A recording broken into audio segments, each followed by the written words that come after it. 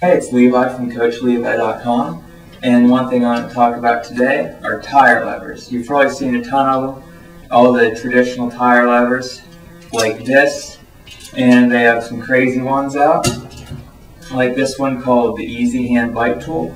And as long as tires are hard to mount, we're probably going to keep seeing some more. But for today, we'll concentrate on this one called the EasyHand, like I said, and it's kind of like a hand that pulls the tire on for you. So, just to show you how it works, we have a tire that needs mounted. So I'm going to start mounting it like usual, and just slip it right on.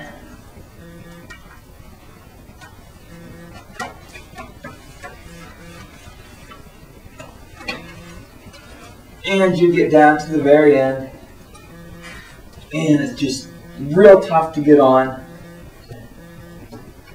Okay, so we get to this point, and now on the back side of the tire that's already mounted, we put the little notch, the V-notch, onto the rim, and then slide the hook end over to the other side. And what we want to do is slide it down and push the bead of the tire up. And the key is to get the tire up in here with the hook under the bead, and then the V-notch mounted securely right on the other side of the rim. And then all you have to do is just push up, and you'll see that this pulls the bead of the tire right up over the rim and pops it all in, and then you just have to wiggle it off like that, and your tire is mounted. So you can see it works. However, there are a couple problems. The first problem is that it only works on narrow tires between 700 by 19 and 700 by 23C.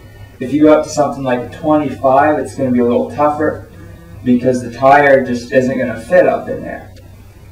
And now the other problem, which is a big problem, is this doesn't remove the tire. So if you're going out, if you're packing your seat bag for a ride, you're still going to need to pack up regular tire levers to remove the tire and one of these to put it back on.